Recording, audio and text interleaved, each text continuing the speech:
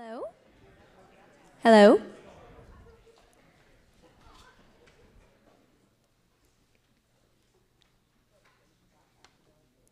Hello, everyone. Good evening and welcome to the John F. Kennedy Jr. Forum at the Institute of Politics. My name is Kate. I'm a sophomore studying history and literature at the college, and I'm a member of the JFK Jr. Forum Committee. Before we begin, please take a moment to note the exit doors, which are located on the park side and the JFK Street side of the forum. In the event of an emergency, please walk to the exit closest to you and congregate in the JFK Park. Now, please take a moment to silence your cell phones and take your seats and join me in a round of applause for the Dean and Don K. Price Professor of Public Policy at the Harvard Kennedy School, Doug Elmendorf.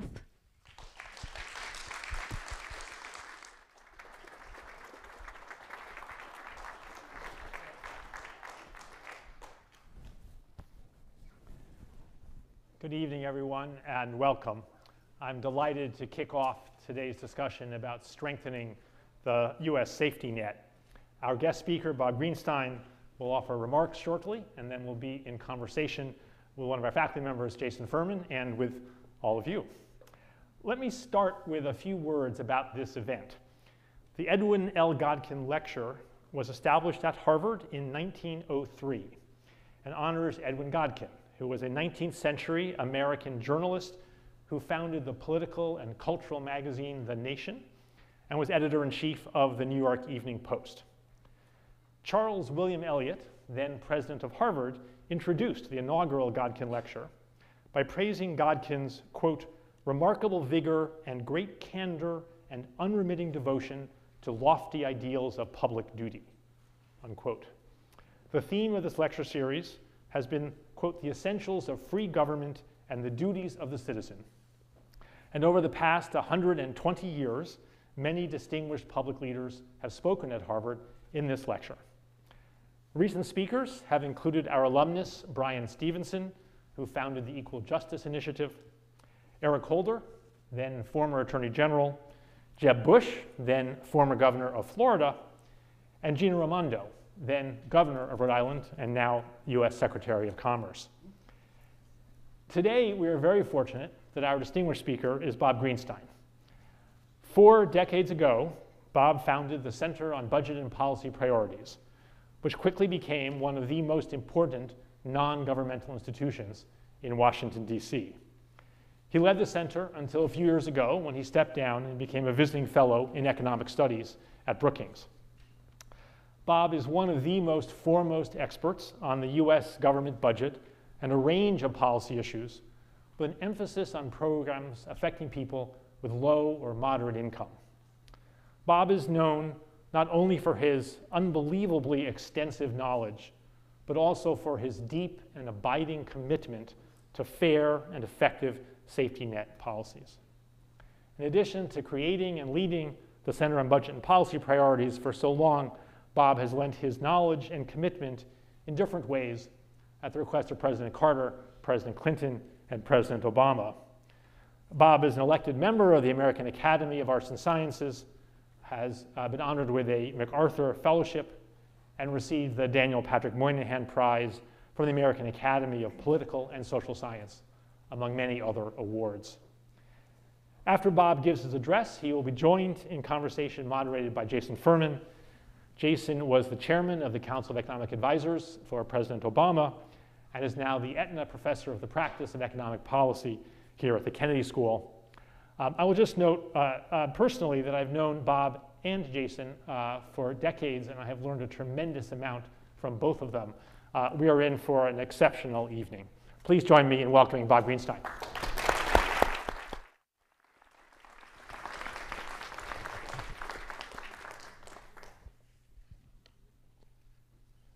Thank you, Doug, for that very generous introduction. Thanks to the Kennedy School for hosting this event, and thanks to all of you for coming.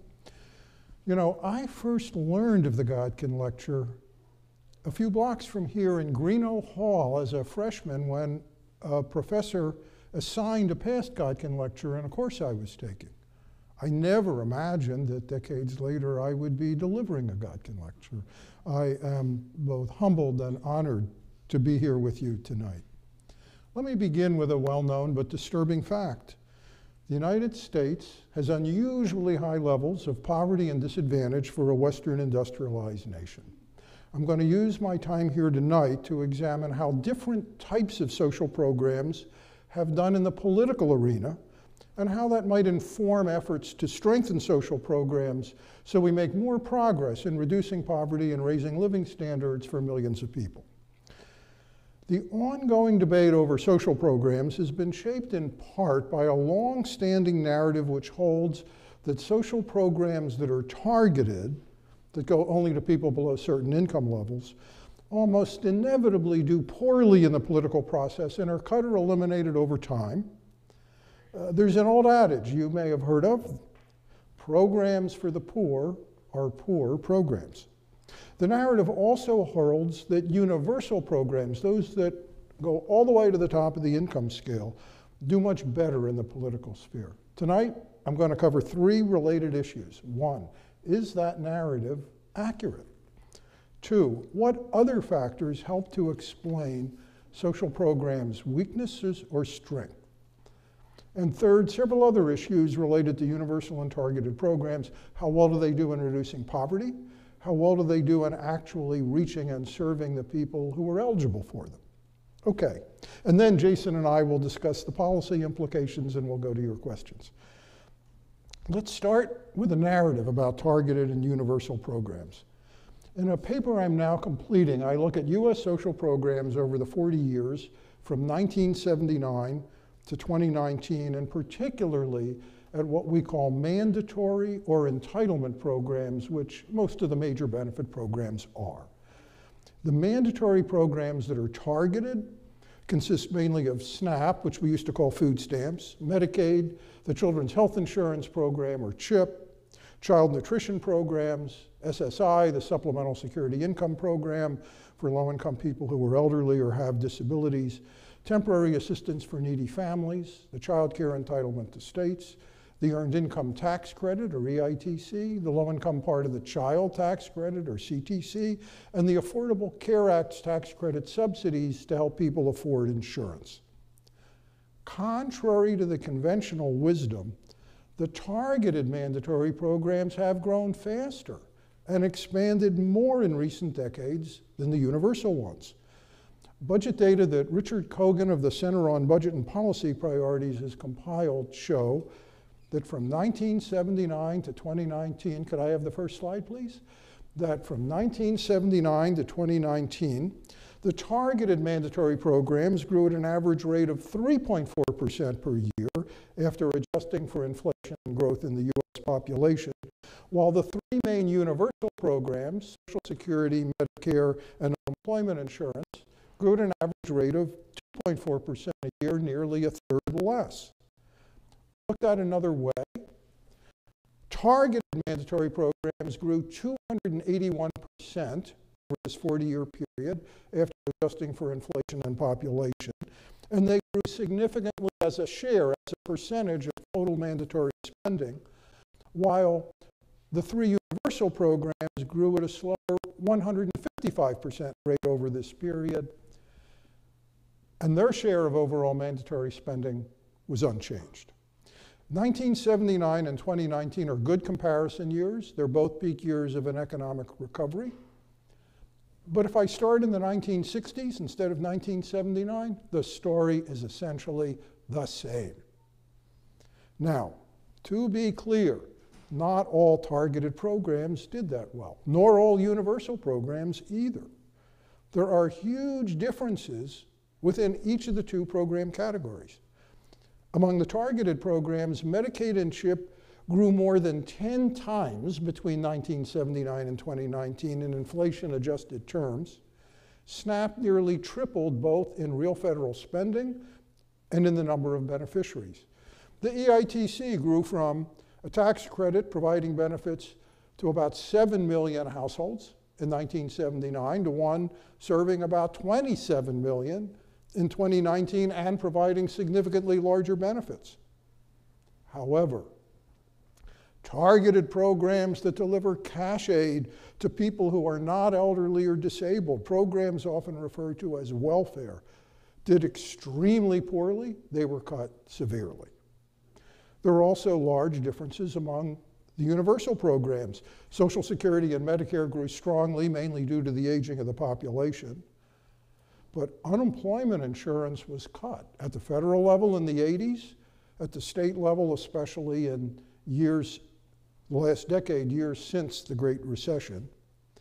And I find this figure kind of amazing, but in every year from 2011 through 2019, fewer than 30% of the unemployed received benefits in an average month, which is many fewer than several decades ago.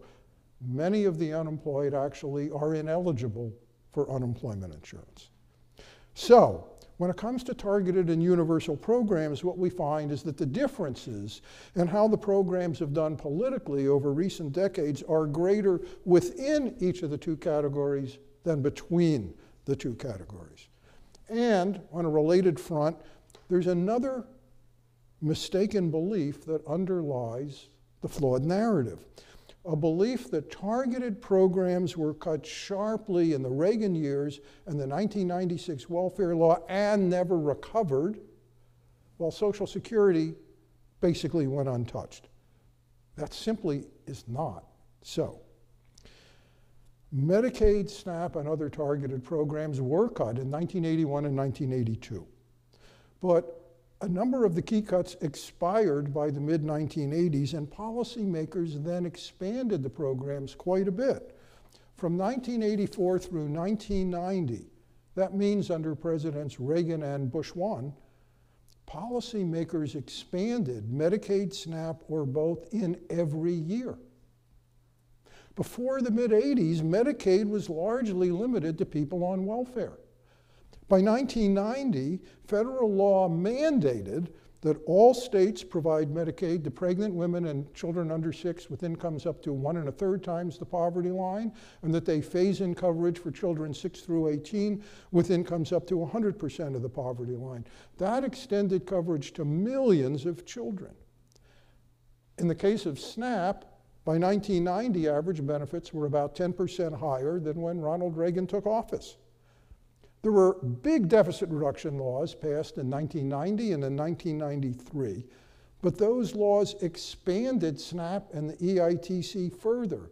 They didn't cut targeted programs, they did cut the universal Medicare program, mainly by reducing payments to providers.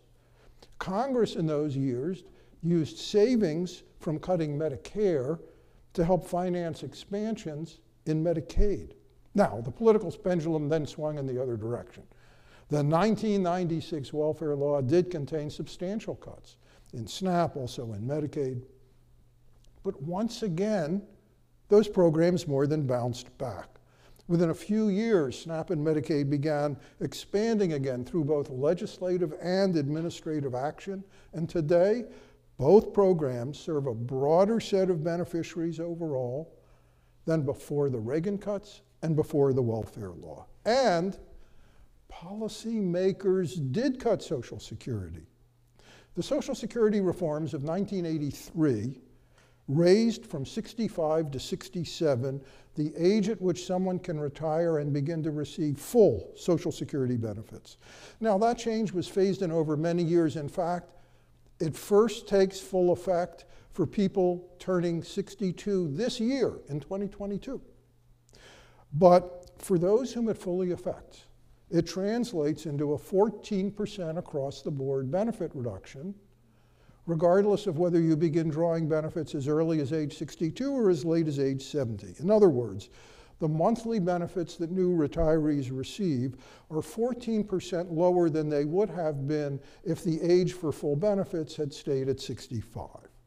And policymakers also scaled back Social Security in other ways in the early 1980s, such as by eliminating the minimum benefit for new beneficiaries and phasing out benefits for students over 19 or in post-secondary education. Let's also take a quick look at what is called sequestration.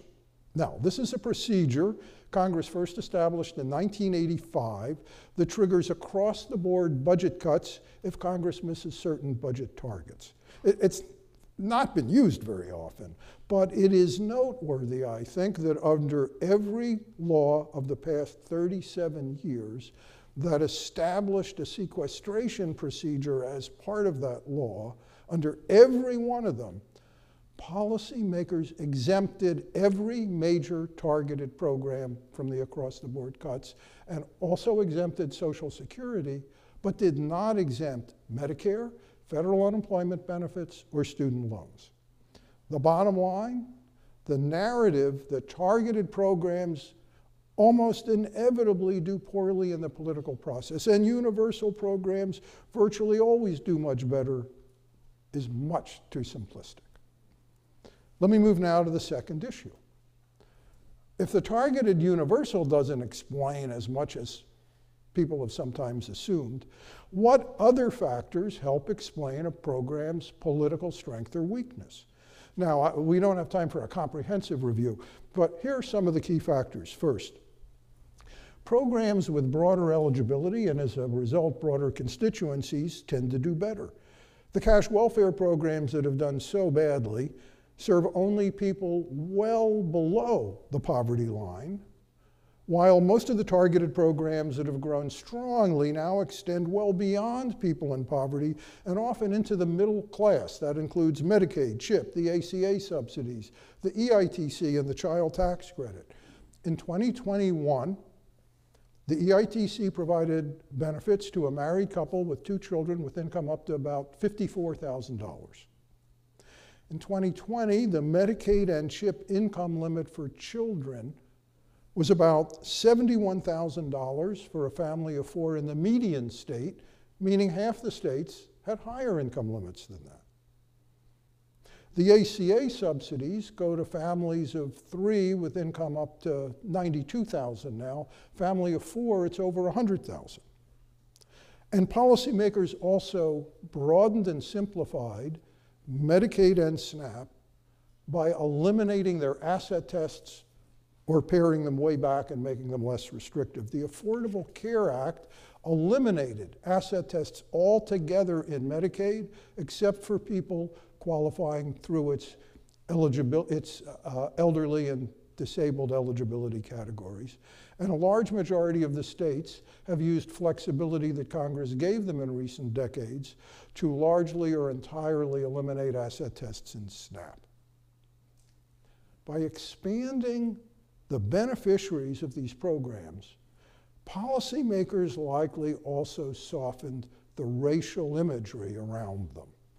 Martin Gilens showed in his book, Why Americans Hate Welfare, that's the title of the book, that cash assistance programs have suffered politically from racism, particularly from racial stereotypes of black female-headed households that all too many policymakers and members of the public still hold about people getting cash welfare aid. That has been a factor in making those programs a prime target for cuts over the years. But other programs have expanded into the middle class, and policymakers in the public now likely view them in less racially charged terms.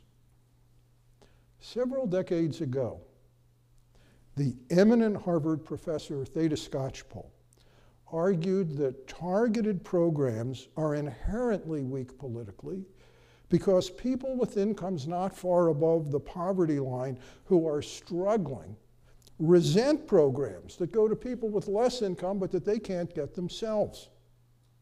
She has been a proponent of universality, and she called for, and I'm quoting here, new policies that could address the needs of less privileged Americans along with those of the middle class and the stable working class, end quote.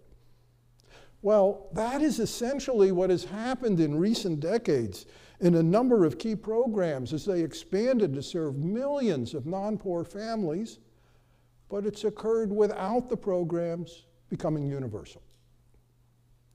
In 2017, Mark Schmidt, the astute former editor of the American Prospect, tied the evolution of Medicaid from a program largely for people on welfare to one that serves millions of working and moderate income families and enjoys support from hospitals and governors, Schmidt tied this evolution to the political strength Medicaid demonstrated in 2017 in the battle over the Affordable Care Act, when strong public support for Medicaid played a central role in defeating the efforts to repeal the ACA.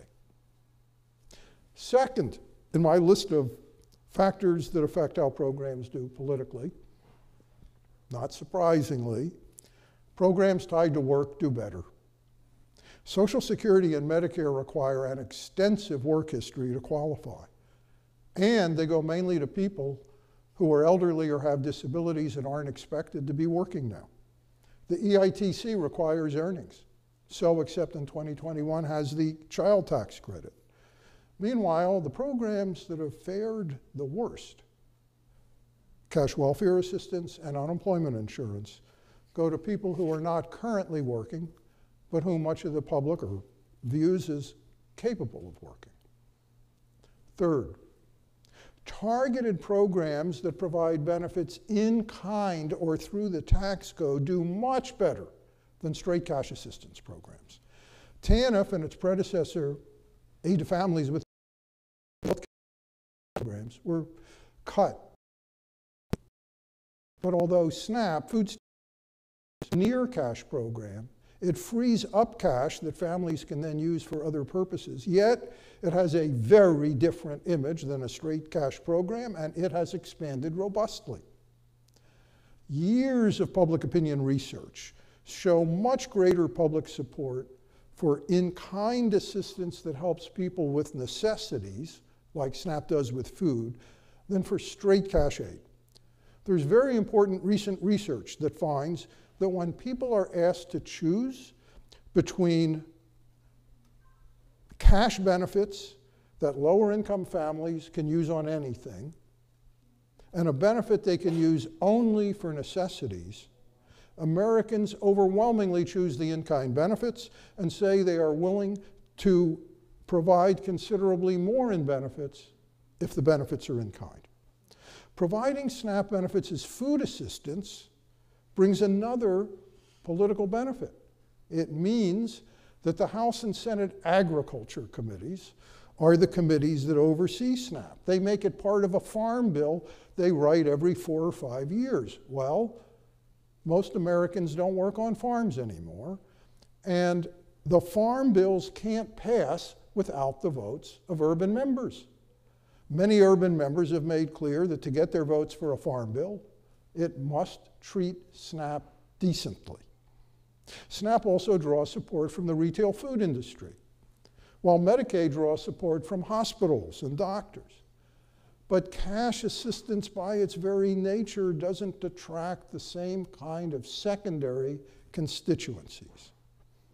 Now, at this point, some of you may be saying, don't the earned income credit and the child credit come in cash? They do.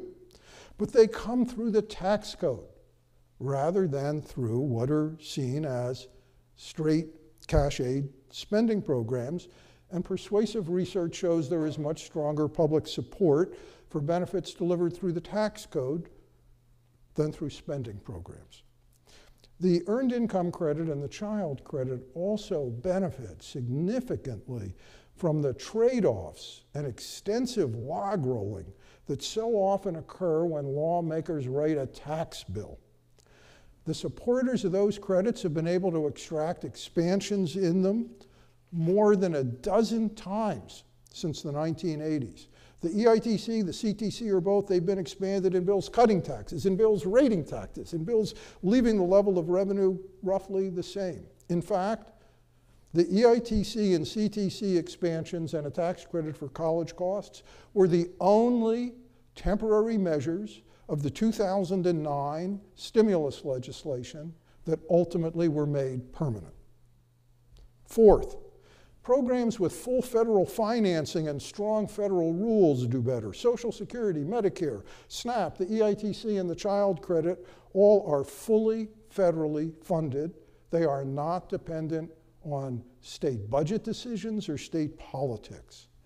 When programs do depend on state funding to a great degree, And in the case of unemployment insurance, when they depend on state taxes on employers, they face the risk that state policymakers will pare back and restrict the programs as a way to free up money for other issues, tax cuts, helping them balance their budget, or whatever. Federal administration of programs, or at least minimum federal standards for eligibility, benefits, and access, also help protect and strengthen programs. SNAP and Medicaid are state administered, but they have crucially important national standards. In fact, most of the major expansions of Medicaid in recent decades are the result of direct federal mandates or requirements or new standards that it has erected. But cash welfare assistance and unemployment insurance largely lack these features. They are highly decentralized programs that lack strong federal standards while being reliant on the states for a significant share of their funding. Fifth, programs that serve certain groups do better. Not surprisingly, programs for the elderly do the best. Programs for children other than cash welfare assistance do next best. But programs for people who are not elderly or disabled and are not raising children have done the worst, especially programs for working age adults who don't have children and are not employed. Sixth, entitlements, which have assured funding, do much better than discretionary programs, which are funded through the annual appropriations process. Overall federal spending for mandatory programs, targeted and universal together, as well as other mandatory programs that don't fit into either of those two categories, overall federal spending for mandatory programs grew 154% between 1979 and 2019 after adjusting for inflation and population growth, while spending for non-defense discretionary programs outside of veterans' health care grew 2% over 40 years. Basically, not at all. And that has an impact. Take low-income housing programs. They are discretionary, not mandatory. And they reach only about 1 in every 4 households eligible for them, because that's as far as the money Congress provides in the annual appropriations bills will go. Finally, program expansions with lower costs tend to do better.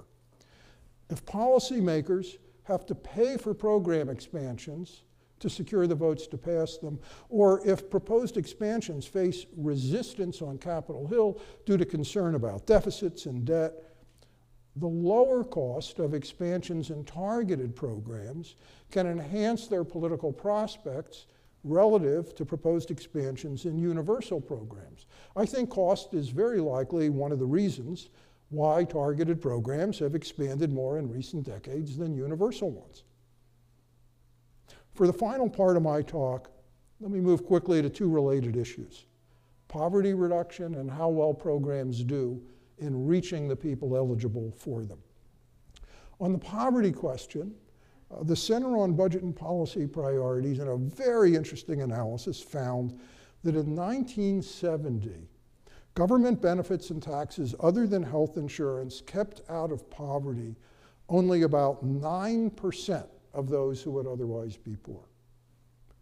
By 2017, government benefits and taxes kept out of poverty 47% of those who would otherwise be poor. Strong growth in both targeted programs and Social Security has been the main factor here. Social Security does more than all other programs combined to keep people 65 or over out of poverty. It lifted 17 million older people out of poverty in 2017. But for people under 65, it is the targeted programs that do the most. They kept 20 million people out of poverty in 2017, which was more than double the number of people under 65 lifted out of poverty by Social Security and unemployment insurance combined. Targeted programs also do the most to reduce racial disparities in poverty rates, although those disparities remain very wide. Could I have the second slide, please? In 2017, targeted programs cut the black poverty rate from 32 to 19. This is from a Congressional Research Service analysis. Targeted programs cut the black poverty rate from 32 to 19%, and the Latino poverty rate from 31% to 19%, while cutting the white poverty rate from 13 to 9%. Lastly, how well programs do in reaching their intended beneficiaries. Another part of this common narrative about targeted and universal programs holds that universal programs reach virtually everybody eligible for them, while targeted programs leave a very large share of the eligibles off to the side and never reach them. But here again, the story is much more complicated than that. That's too simple. A program's take-up rate is the percentage of people eligible for it who actually receive its benefits. Take-up rates vary greatly across social programs. And they vary more among programs within the targeted category and more among programs within the universal category than they vary between the two categories. Unemployment insurance, which is universal, has an estimated take-up rate of only 40 to 70%. That's substantially lower than a number of the key targeted programs. The latest estimates for SNAP are that in 2018, an estimated 83% of the eligible households were enrolled. Among children eligible for Medicaid or CHIP who aren't otherwise insured, 92% were enrolled in those programs in 2019, which is actually a bit higher as a take-up rate than the rate for Medicare's prescription drug benefit. And even those figures paint an incomplete picture because take-up rates don't tell us what share of the eligible benefits people are receiving. We know from extensive academic research, benefit size matters greatly. The bigger the benefit, the higher the take-up rate. Now let's take SNAP. So as I just mentioned, 83% of the eligible households participated in 2018, but they received more than 95% of the benefits that would be provided if everyone who was eligible participated. That's because SNAP's participation rate is very high among those eligible for large benefits and much lower among those at the top of SNAP's income eligibility scale who only get small benefits and generally have less acute need. In targeted programs that phase out their benefits above certain income levels, the percentage of the eligible benefits that families or individuals receive is larger than the percentage of eligible people who are enrolled. The EITC is another example. Its take-up rate overall is estimated at 78%.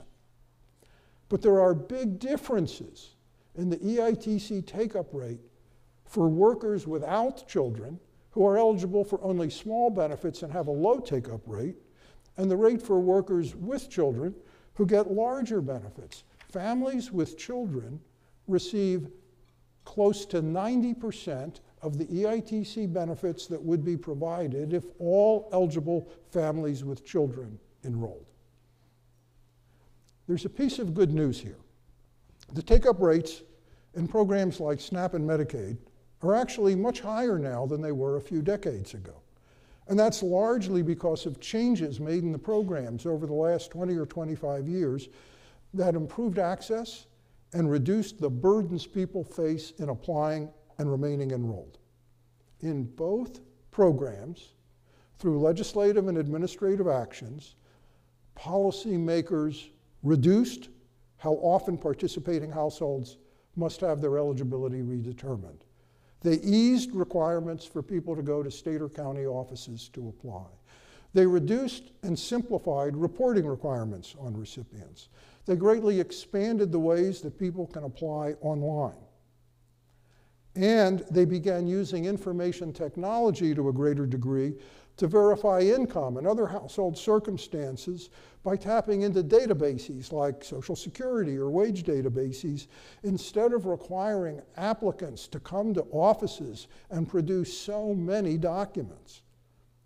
In addition, programs like Medicaid and school lunches have begun using what's called auto-enrollment, in which enrollment in one program can be used to determine that someone is eligible for another program and enroll them automatically or with minimal burden. And that has proven very effective in raising take-up rates. Now, I want to be clear. I don't want to be a Pollyanna here.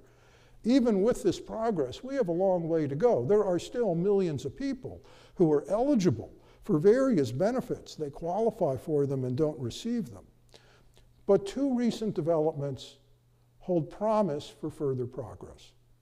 The bipartisan infrastructure bill passed last fall had $65 billion in it to expand broadband in local communities, particularly by improving internet access and making it more affordable for low-income and rural households. And that should help boost take-up in social programs as the programs come to rely increasingly on online interactions. Second, in December, President Biden issued a very detailed executive order that directs federal agencies to take strong actions to reduce application and enrollment burdens in social programs and to increase take-up rates. Donald Moynihan and Pamela Hurd of Georgetown University, leading academic experts on such burdens, have called the Biden executive order, quote, a huge sea change. And I'll use that positive note to round up my remarks. Jason is coming up to the stage, and we're going to have a discussion of some of the policy implications and then go to questions.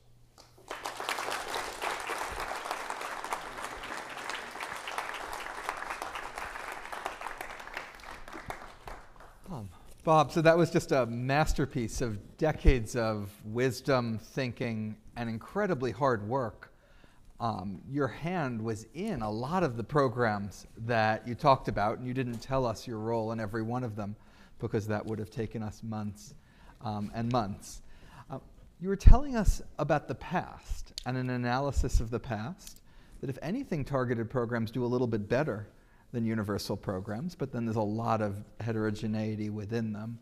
When you draw on that experience, those lessons, what are the policy lessons now? What should be the priorities for policymakers going forward?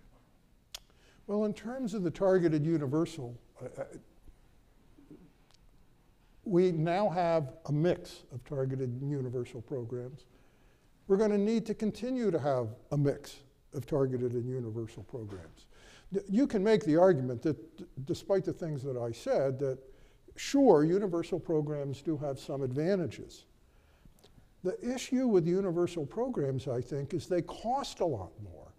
And if you're in a country that has the kind of resistance to raising taxes that we do in the United States, it makes it really hard to go much farther in a universal program direction. I mean, you compare us to Western Europe. So most Western European countries, they have more universality than we do, but they also raise lots more revenue from middle-class households as well as the wealthy and corporations through things like value-added taxes. So if you look at the OECD data, most Western European countries raise revenue from all levels of government that equals between 38 and 47% of GDP. The UK is 33%, Canada's 34%. Where are we? 25% from all levels of government combined in 2019. And Jason, as you mentioned to me when we were talking recently, there are no examples of countries going much farther in a universal program direction without raising substantially more in tax revenue than we do. I also think we're heading towards an interesting challenge with Social Security and Medicare hospital insurance, right? They both have insolvency approaching. Policymakers can't let that happen. They're going to have to work out something. That something is probably, you would think, going to entail as one piece of whatever they do, some raising of payroll tax rates for Social Security and Medicare. That would entail middle-class tax increases. Then think about, okay, do we really think that we could raise payroll tax politically. Congress will raise payroll tax rates for Social Security and Medicare, and then raise substantial additional taxes on the middle class on top of that to go much farther in a universal program direction. So we have a mix now. I think we're going to keep a mix. We're going to need to do that. And you know, there's one other kind of obvious point, but worth keeping in mind. If you have a fixed amount of federal revenue, for a fixed amount of revenue, you can provide substantially more support to low and modest income people who need it most through a targeted approach, because a universal approach, if it's the same amount of money, will be spreading it thinly over the entire population. But I do think, I know we're going to get into this, that there are some crucial things we need to do ahead, particularly in programs like the child tax credit and others. Yeah, so I wanted to talk about Build Back Better. It was the most significant social legislation debate we've had in 12 years.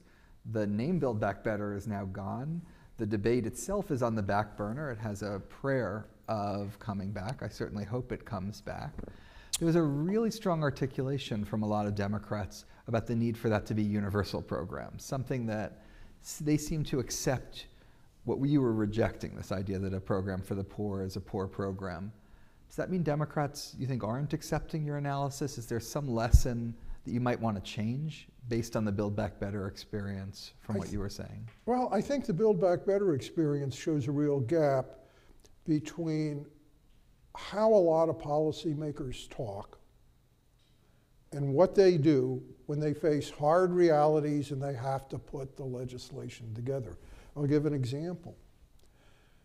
Last August, September, when the work was starting on a Build Back Better bill, people had high hopes, first for a $3.5 trillion bill, then a $2.2 trillion bill. There was a competition on Capitol Hill among Democrats. There was a competition for what should be the health care priorities in that bill. On one side, calls for a universal Medicare dental, hearing, and vision benefit.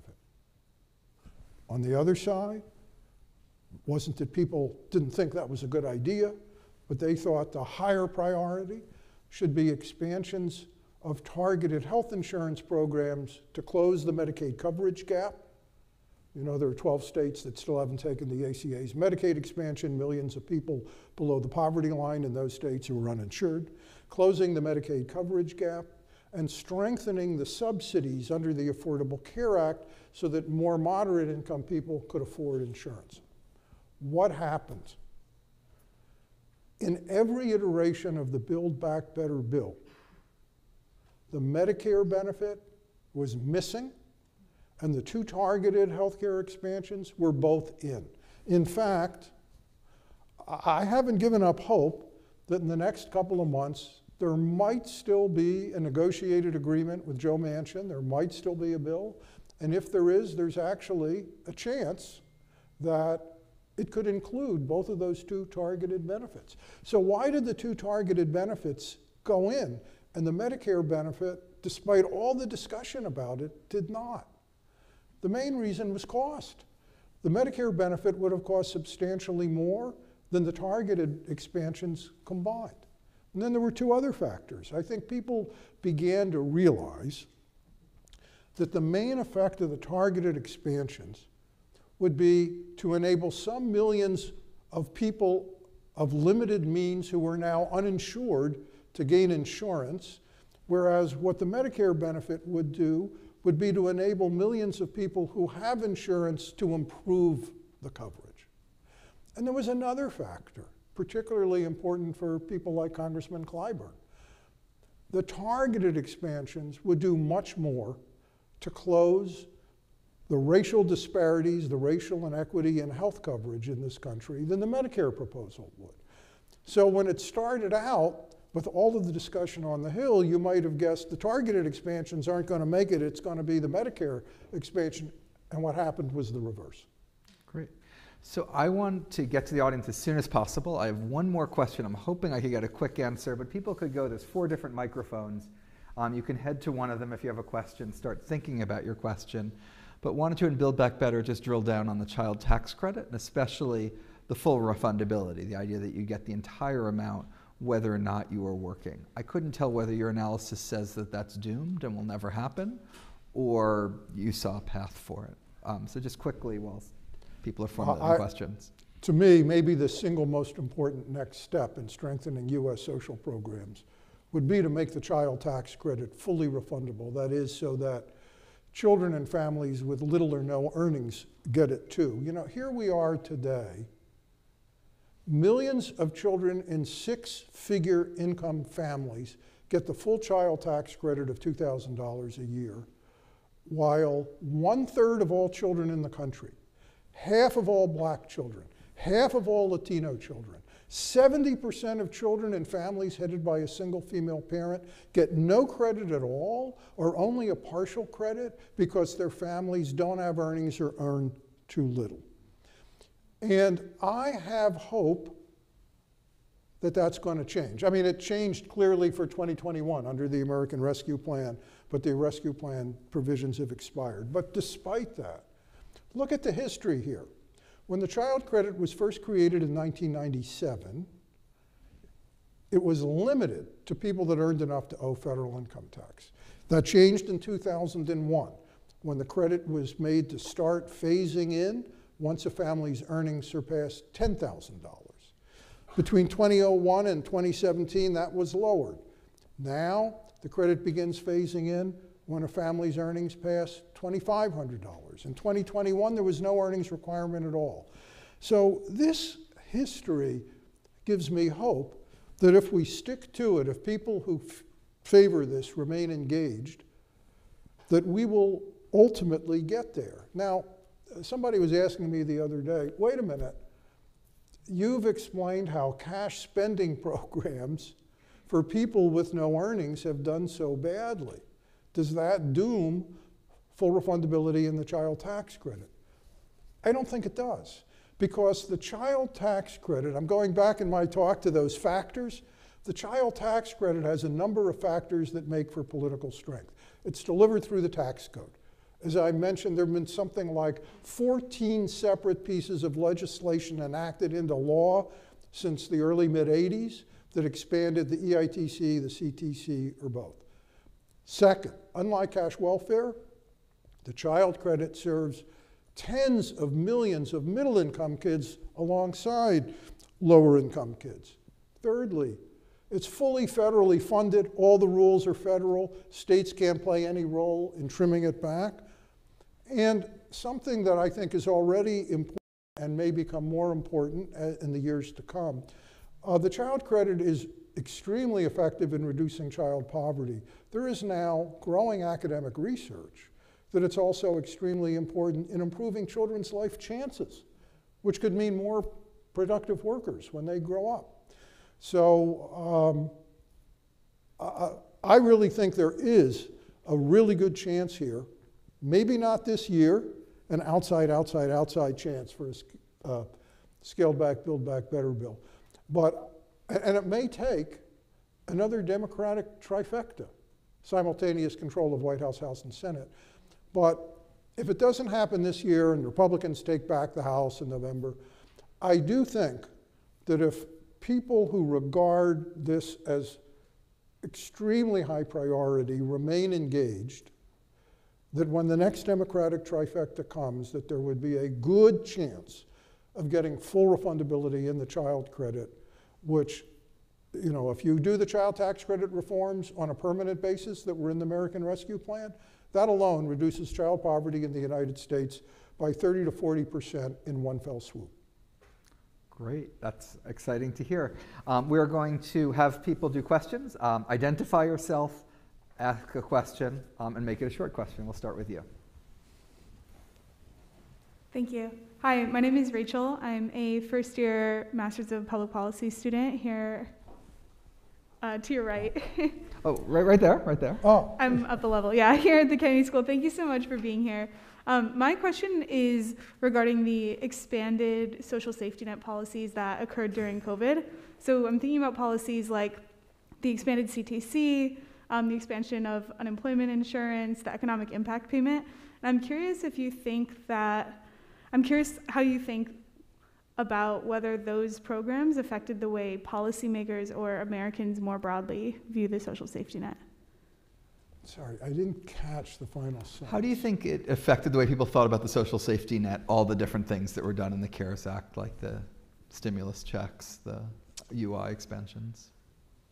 I'm not sure we clearly know the answer to that yet. I know there were people who thought, oh, look at these stimulus checks. Okay, we'll just continue them well into the future.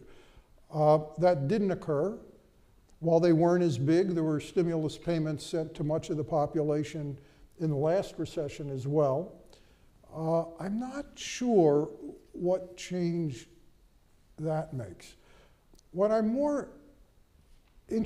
particularly interested in, and I'm not sure where things go here, is unemployment insurance.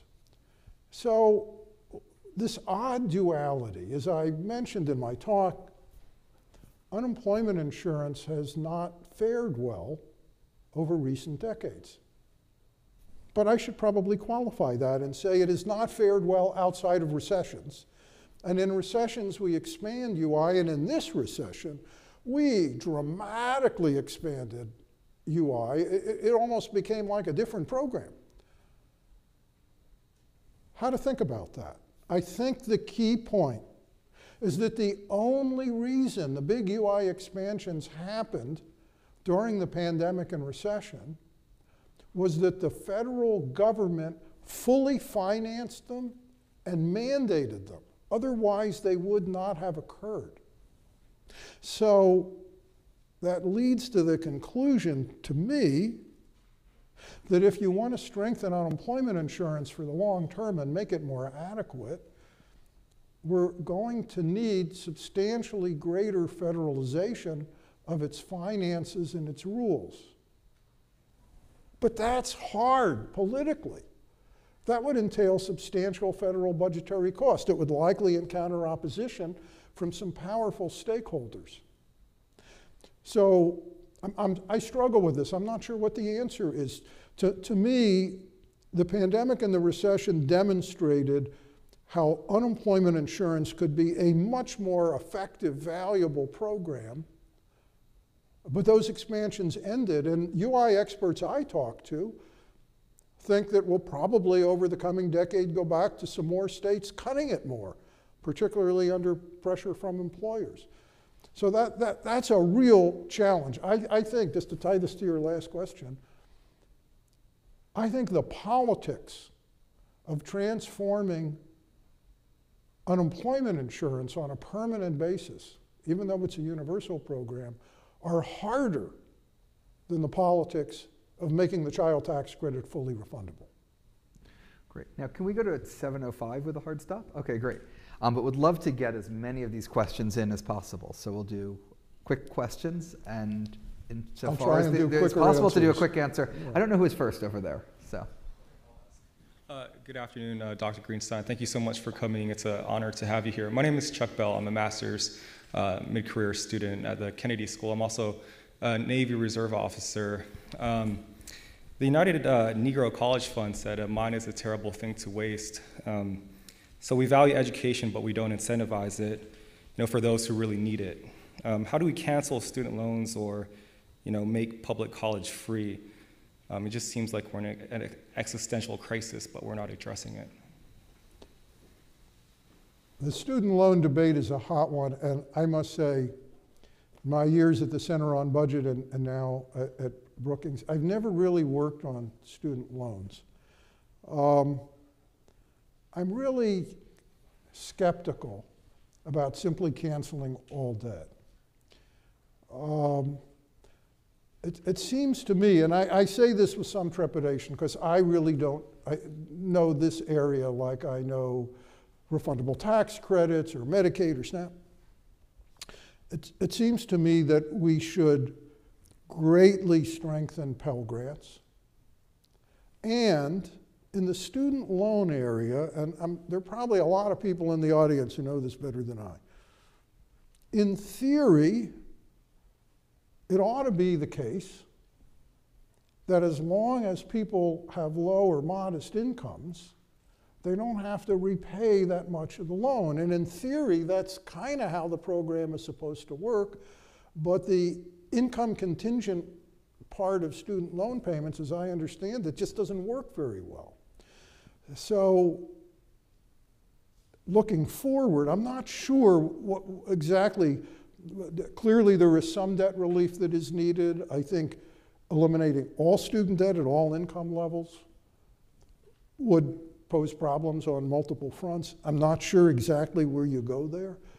But in the other area, we've got to find a way to make the student loans work in a different fashion so that people who don't have resources or much in resources aren't faced with loan debt they can't repay. And for starters, the Pell Grants ought to be much more adequate. I don't know the numbers in my head, maybe you do, Jason, but I've seen these figures on what percentage of the average college tuition a Pell Grant equals, and they're much lower now than they were several decades ago. That was clearly a move in the wrong direction. Great. I just think whatever David Deming tells me to think on this topic. Next question. But I think that, unless David Deming tells me otherwise. Hi, my name is Gabby. I'm a first-year master's MPP student. And I was thinking about what you were saying about what it means for programs to do better. And I get the purpose of this talk was more about how programs succeed in the political sphere, but it feels like a lot of the metrics that you called out, can you hear me, sorry, are really guided by racism. And I guess I'm just wondering, what you kind of touched on, but I'm wondering if you think that we just need to be thinking about what it means for programs to do better in a different way, and if so, how you kind of reshape that or inform that conversation differently, because it just feels guided by some other stuff. I think doing better means a number of things. In places where the benefits aren't adequate, it means having stronger benefits. Brief side note. I'm surprised it hasn't gotten more attention than it did. But when people look back on the last 2 Biden years, one of the things that's really going to stand out is the Biden administrative action last summer that raised the maximum SNAP benefit 21%. That's an increase in average SNAP benefits of 27%. That was really big. Benefit adequacy, where there are what I would view as unwarranted or excessive restrictions in programs, I'd like to see them removed. So as I noted, SNAP and Medicaid overall are more expansive in their eligibility than they used to be, but not in every case. Some of the restrictions on eligibility for immigrants who are here lawfully that were enacted in the '96 welfare law are still on the books.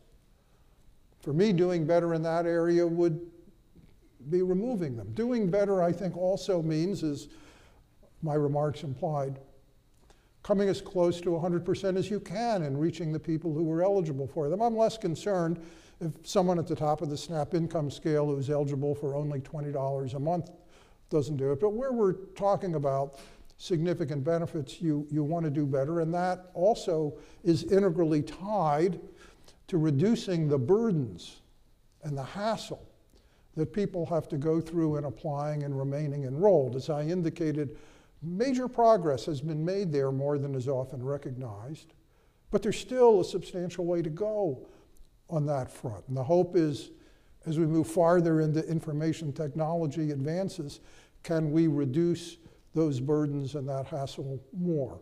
So I think doing better covers a variety of fronts. And needless to say, where a program is valuable and effective, doing better also fundamentally includes not cutting it. So I think the story of the last several decades in these programs is not one of simply straight, uniform, uninterrupted expansion. What it's really been is, in SNAP and Medicaid and programs like that, you take 2 steps forward The political pendulum changes.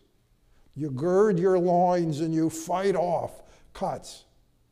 Maybe you have some cuts, but they're just a little, and you prepare for when the pendulum swings back to get a further advance. The story of the last 30, 40 years in targeted programs has been kind of 2 steps forward, 1 step back.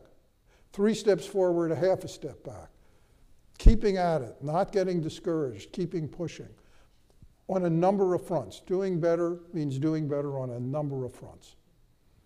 Great. We have 2 questions and 1 minute for each question up there. I'll try to be quick. Thank you. My name's Alex. I'm a first-year MPA student here at Kennedy. I was surprised by your findings about and interested in your findings about the growth of targeted programs relative to universal programs. As a student of public administration, not just policy, one of the things that I think is interesting and appealing about universal programs is the relative ease of administration of them.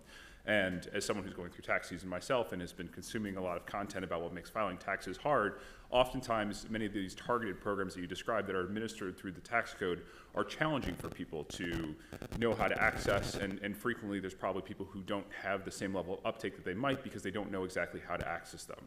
And so I guess my question is, how do we balance, and this may not be your area of expertise, but how do we balance our goal of making sure people are getting the aid that they're entitled to through these targeted programs, while not making it so onerous with targeted programs that people are actually cut off from these intended benefits? Yeah, this is a great question. And I would note, too, when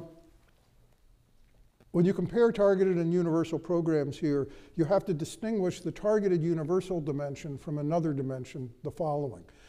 Social Security, Medicare, and UI, since they're based all on people's earnings records, the eligibility unit is the individual. In most targeted programs, the eligibility unit is in family or household. And that creates complexity in determining who is the member of the family or household. If you were to set up universal programs that weren't based on individuals' earnings records, the universal programs might have exactly the same issues. If you made the child tax credit universal, you'd still have the struggle over which person, which parent, which tax filer gets the credit. In terms of simplifying it if it's through the tax code, one thing I didn't initially realize that was really interesting is what the Biden administration and the Internal Revenue Service did last year. Remember when there were monthly child tax credit payments for 6 months? So what about all the people who hadn't filed a tax return and IRS didn't have their records? So the IRS set up this online portal. And in the online portal, you didn't have to provide any information about your income at all. There was a question.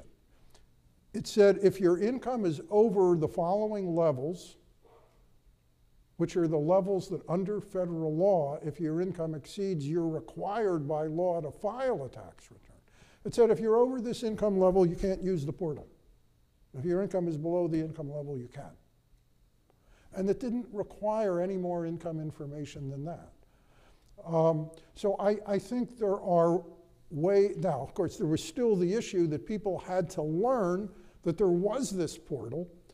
And my former colleagues at the Center on Budget and Policy Priorities, for example, had this great idea, which people on the Hill and the administration, I think, thought they would need more time than they had last year to implement. But the idea was, you could work with states to screen electronically their Medicaid and SNAP caseloads, and then work with the IRS to merge them against tax filing records, identify children that were on SNAP or Medicaid, but their families didn't file a tax return, they weren't claimed as dependents, and reach them that way. There are things you could do with Social Security Administration databases. So I think part of the answer on this in targeted programs really comes back to making much heavier use of information technology and other databases to try to identify people and come as close as you can to either automatically enroll them or, for example, when the Affordable Care Act Medicaid expansion was being expanded. I'm going to get dragged off the stage by the I'll do dean. one sentence. There was states could screen their SNAP caseloads, find people who looked like they were eligible for Medicaid, enroll them almost automatically. They would send the family something where you just had to do a check or something very simple, didn't have to learn on your own, and then you got enrolled. We need more of that going into the future.